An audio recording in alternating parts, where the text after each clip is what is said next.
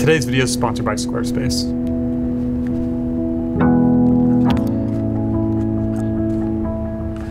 So once you have your film loaded, and then you have your lighten and darken. So once you have your film loaded, got your film speed set, lighten, darken wheel set, you want to cock the shutter here, just like that.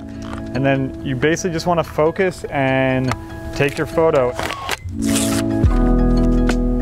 So as we get near the end of 2022, I kind of realized it's been almost like 5.5 years now since I started this channel focused on film photography here on YouTube, and also since I started working primarily with film for my own photography work. So I thought it could be fun, hopefully helpful, to put together a video where I share some of the most important takeaways or lessons learned or advice or tips, whatever you want to call it, for other film shooters, especially those new to the craft.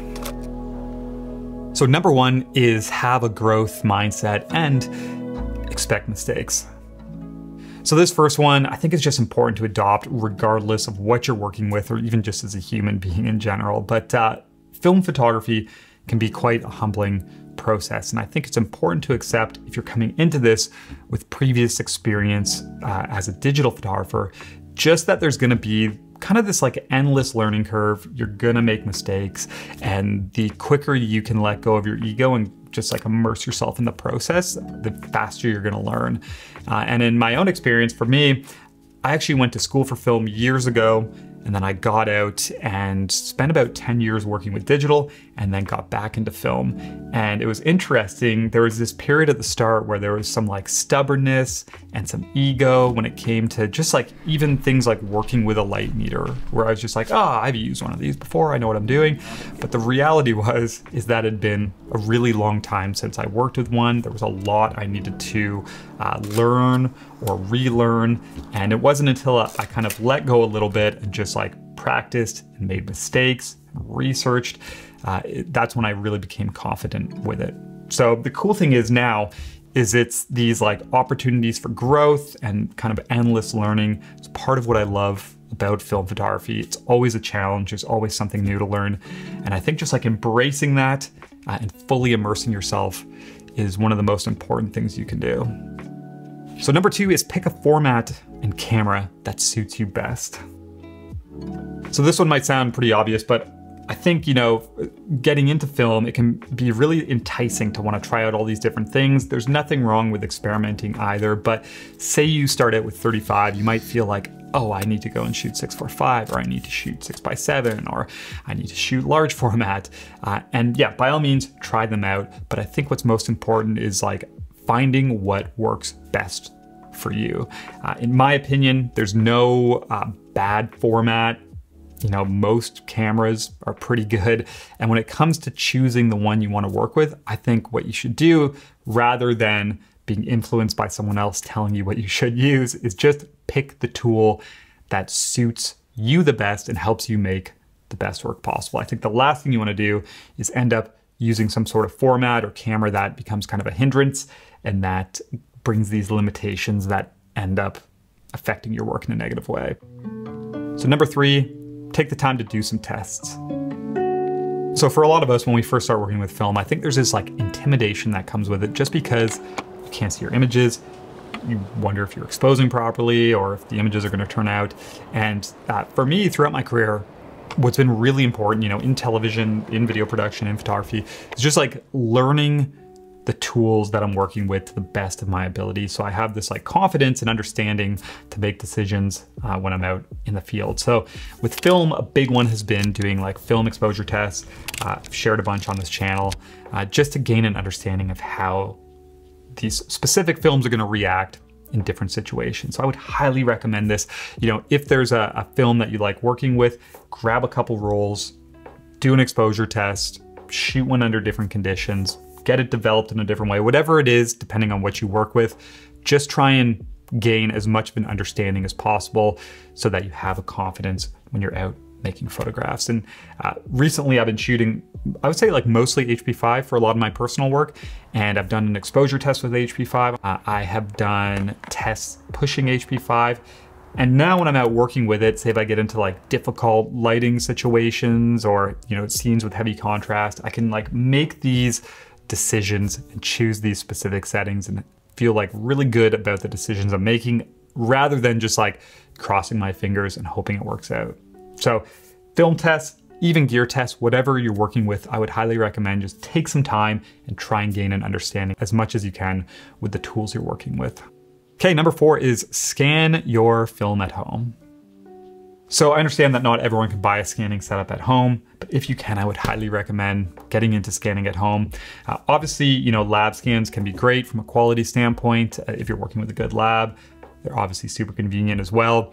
But the problem at times can be, you know, you can make these like wrong assumptions about specific potential technical issues or even how certain film looks and stuff. You might think like, oh, I love the warmth of Portra, but the warmth of your Portra images just came from the scan and not from the actual film itself. So this kind of ties in that last one, just about trying to like fully understand the tools and your process. A good example of this is when I was shooting in the American West while I was traveling. I was sending my film out to get developed and scanned, and I did some night work for a period of time, and I remember getting the scans back and the shadows were just like really muddy. The images didn't look good. And I just assumed that I made some sort of mistake and underexposed, and that's why they looked like that. And then not that long ago, I was going through my negative binders and I saw them again. And I thought, these actually don't look that bad, the negatives. And I thought I should rescan these, and they actually scanned just fine. So there actually wasn't an issue with the exposure, it was just an issue with the scan itself, which at the time I made an assumption about my abilities and kind of disregarded those images. So this can be a huge one. If you can scan at home, I think it's a really good way to like further understand your process, even understand things like exposure and color, and just bring some consistency to your work. Okay, so we'll jump back into this video in a second. We just got to take a quick break to talk about the sponsor today, which is Squarespace. So if you're a photographer, a website is an incredibly important tool, not to only showcase your work to others, but it can also be great for structuring and previewing and planning out projects. So one of the things I love, they have all sorts of different templates, really clean, simple, professional looking, but they're also incredibly easy to use. I love that you can just click and drag to reorder photos and move them around. And then you can even make things like an online shop if you want to sell prints or photo books, other things like that. So check out squarespace.com. You can sign up for a free trial, you can test it out.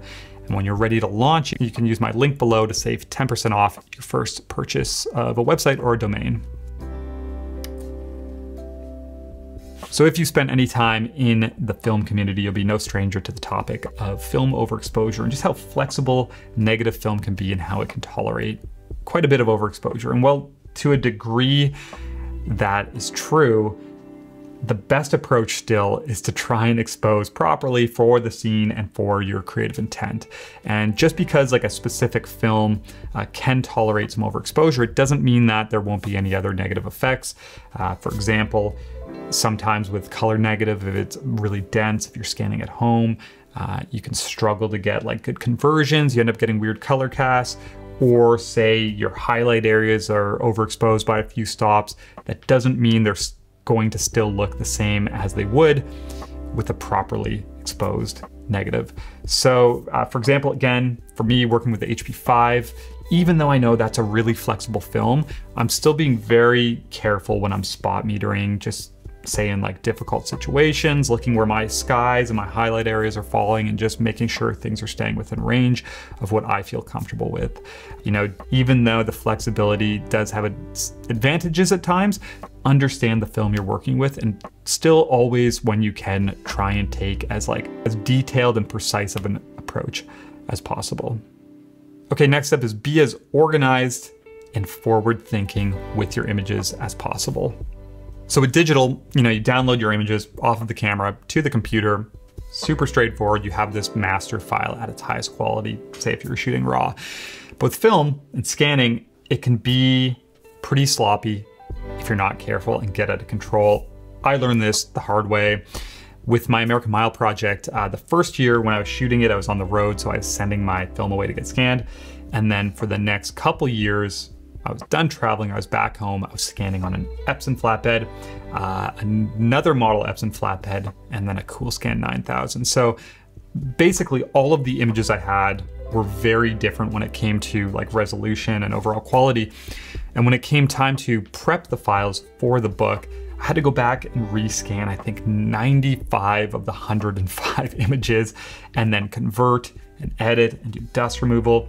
And this was important to me, really important, because I wanted the highest quality possible, but it ended up taking like weeks of time, which was like a really hard lesson learned, but also very important. So I wanted to include this one because I will say, if you're working with film and you can, you know, try and be as forward thinking as possible. And when you go to scan your work, try and build out this collection that's organized of like these high quality master files right off the start. So if you go to print or submit your images or put them into a book or prep them, whatever it is, you have this collection you can pick from. Because as nice as it is that we have these negatives there that we can always go back to and rescan, it does take a long, long time, and it can be frustrating as well. So forward thinking and organization can save you a lot of headaches in the future. Okay, next up is buy tested gear and also expect that things are gonna go wrong. So especially if you're new to film, it can be so beneficial to make sure when you go to buy equipment that you're purchasing it from like another photographer who's been using it, or from a shop where it's been tested. You know, there's nothing worse than like picking up a camera you're really excited about. Maybe you try and find like a deal on one and it hasn't been tested, and you go and shoot a bunch of frames and shoot some rolls of film, and then you get your film back and there was some major issue. It can be really disheartening, and it also can just be a bit of a waste of time and money. So when you can, if you have the chance to buy tested gear, I would highly recommend it. But I would also say, you know, just expect and accept that things are also going to go wrong. You know, we're shooting oftentimes with older gear, even older electronic gear. I sold my Pentax 645 a couple months back to someone. It was one of my main cameras. I used it all the time. I obviously sold it, listed as tested. And that photographer ended up having a bunch of issues with like frame overlap and frame spacing and stuff. And then they sent the camera back to me. And since then I've shot like 8 rolls on it. It's been totally fine. So could have been a loading issue, could have been some weird technical issue, but I wanted to point that out because I think it is important to accept it as well, that at times working with this older film gear, there probably will be situations you run into where things just go wrong. So this last one is to photograph the work that excites you. So this one isn't specific to film, but it is really important.